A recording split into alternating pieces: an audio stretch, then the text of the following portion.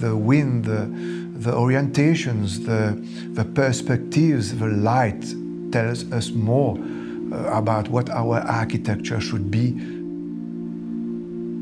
I am Jean-François Adam, founder partner of JFA Architects. We've got beautiful people working with us. We are all teaming up to try and challenge these difficult projects. We worked together as a team and finally decided to change the original thatch roof to shingle roofs, giving us more contemporary lines in the design. On this long covered structure that we have, we've kind of cut it in places to get the light through to these areas, enhancing this whole structure and balancing the whole feeling. When you walk through the hotel, you are kind of stopped by a perspective to specific points.